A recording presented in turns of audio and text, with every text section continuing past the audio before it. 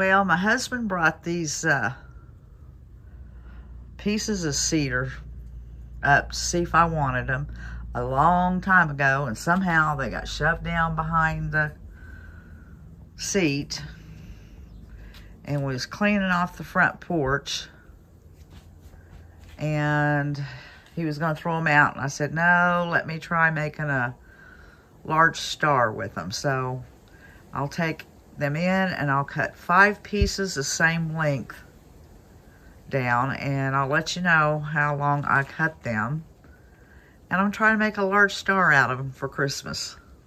Okay, I brought them out to the garage and I cut them down to 3 foot long. And I have 5 pieces, 3 foot long, and I laid them down on here and just start placing where I want them. They're not going to be perfect, but it's not supposed to be. And I have my red nailer and some glue, and I'm going to start putting it together with that.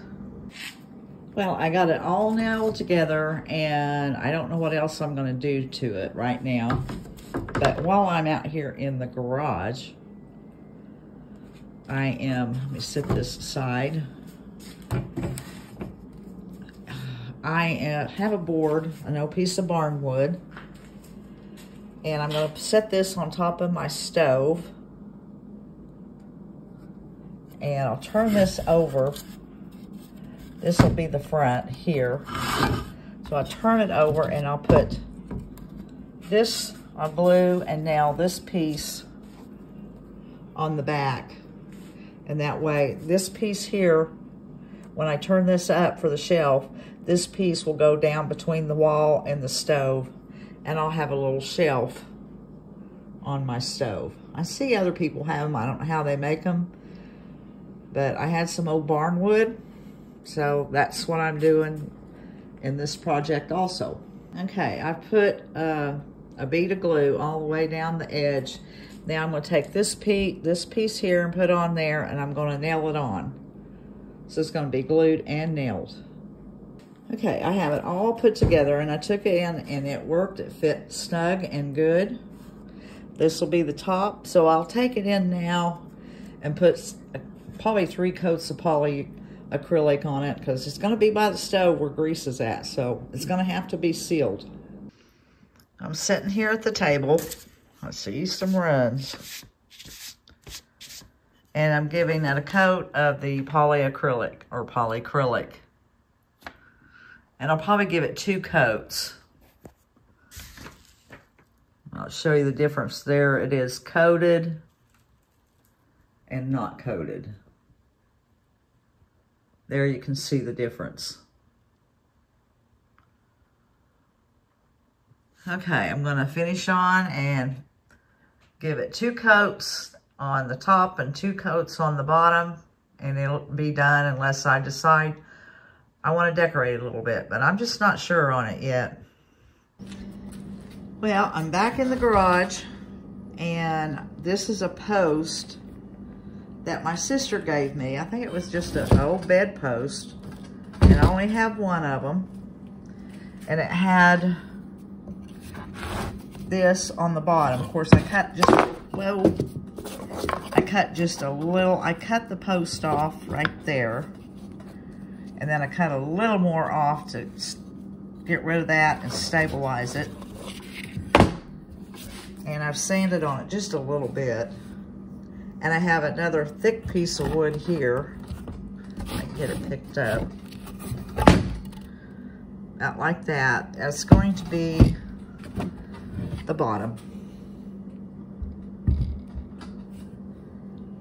And I'm going to make a put some little Christmas signs on it. I filled this in with a shim because it was going to be on the side. Now the back side, of course, has those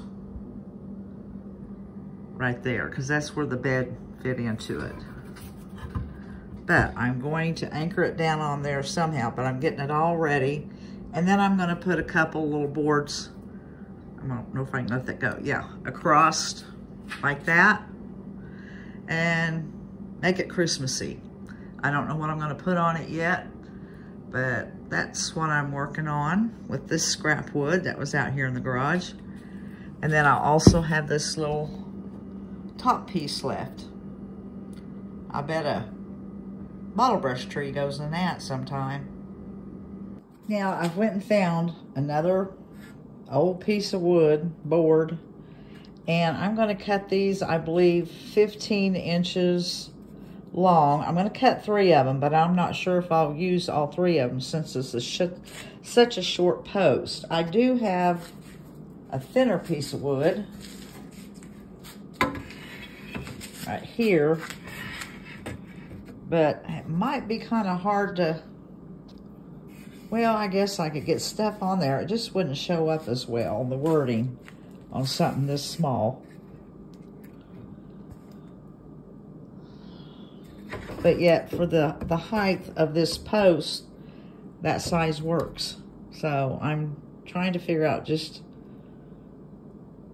what to do, which one to use. But whatever, it's going to be cut at 15 inches. The board that goes across up here, they're going to be 15 inches long. Okay, I cut 3, and I think that's going to work just fine. It still gives plenty of room from the bottom of the base up to the top. I think that'll be fine.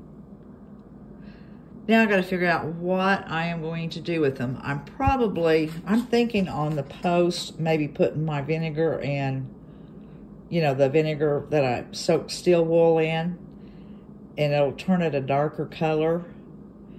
And then on these, just sand the face just a little bit and do a light skim of a color on it, on each one, not cover it totally, and then put my wording on it.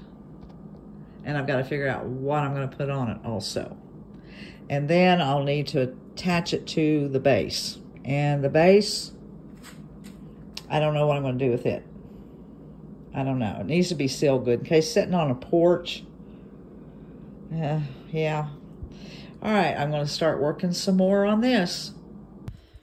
Okay, on the post, I went ahead and put a coat of polyacrylic on it. It looks nice. And on this base here, I'm putting this vinegar solution. Well, it's not a solution, it's just vinegar. And I had steel wool sitting in it for about 2 weeks or so. Took the steel wool out. The mixture was turning dark. And I took the steel wool out, and now I can use it to age the wood. It'll just make it look old. When it's dry, it'll look old. Well, really, there's so many different kinds of wood here. It's pressed. I don't know what's going to look like, but we're going to see. And then I'll end up probably putting some polyacrylic on it. But it just looked too new. So I'm going to let that dry. It's not going to hurt to turn it over. And coat the top now.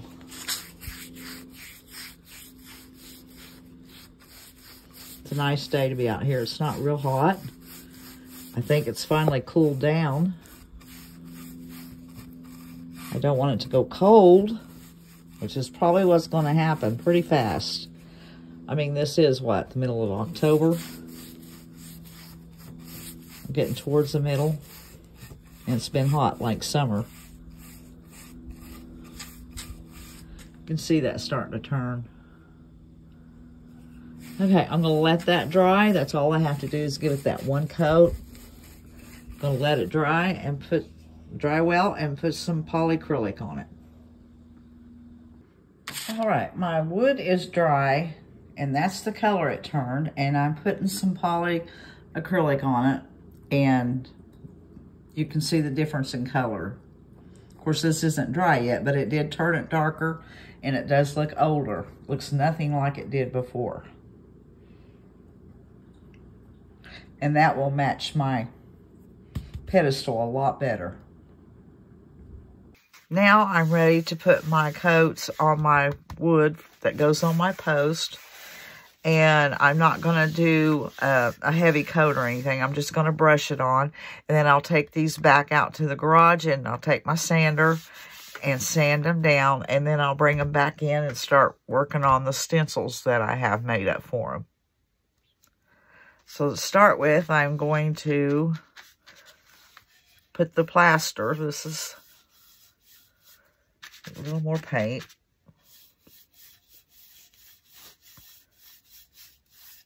Just going to do this. And I am going to sand it, so I'm putting not a lot on, but trying to get it covered good. Mainly in the middle. I need to put my sleeves up or I'll have them all painted.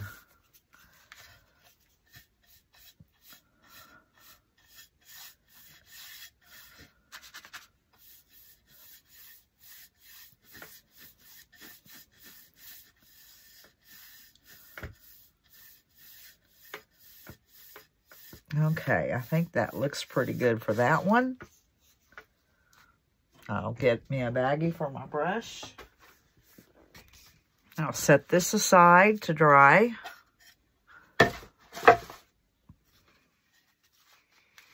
We'll start with the green. I gotta be careful because I'll be going into my white. Clogged.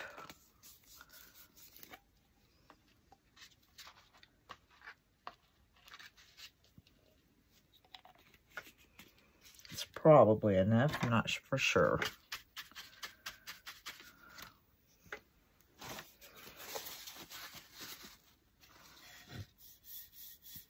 That's a pretty colored green.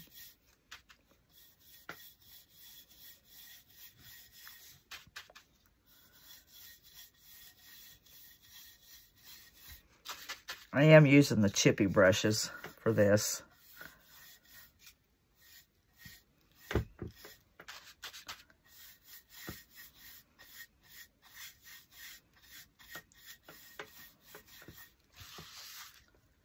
Just about got this one.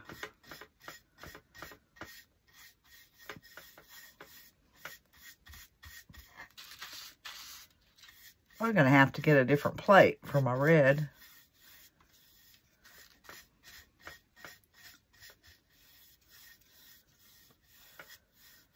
Now set that one aside.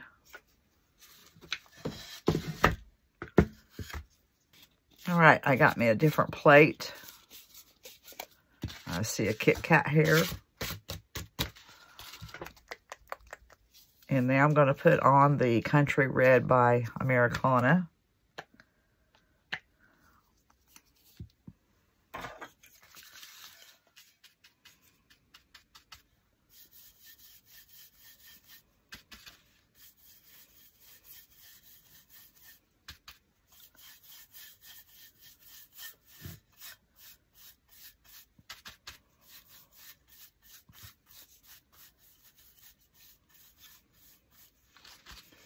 And then I'll set this one aside and let it dry, and then I'll take them out to the garage and sand them back a little bit. Lauren caught a little quail in the trap we had out. He's going to take it out. For rats. Yeah, for the rats. He's going to take it out and turn it loose. We have lots of quail. He just said, he's closing his eyes. He's saying, I don't want to see what's going to happen. Okay. Take him out back and turn him loose so he heads to the PP. Now, I'm ready to start stenciling. I did take them out to the garage and sanded them back some, just a little bit, as you can see there and there. Now, my stencil's all ready that I did on my cameo. And I'm going to start with the Merry Christmas. And I'm just going to start stenciling. And I'm going to get these all stenciled. And I'll be back with you because I'm not going to have you sit here and wait for me to stencil all this. I'll come back and pull this one here off when it's finished. And we'll see how it looks. Alright, I have it stenciled and I'm ready to pull it off and see what it looks like. I don't see too much bleeding yet. Really, I don't see any. Oh yeah, it's looking good.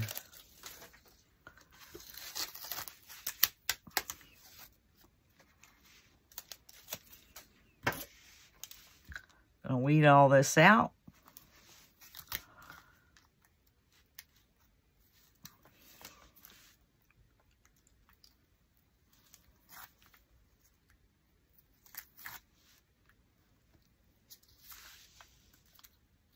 And I'll probably sand the letters just a smidget, just a little bit. Yeah, I like the way that looks. Now I'm going to start on the green and the red one. And the green one I'm going to have, let's see which way I want to do that. Yeah, I'm going to have the Christmas trees on the green and the sleigh rides on the red.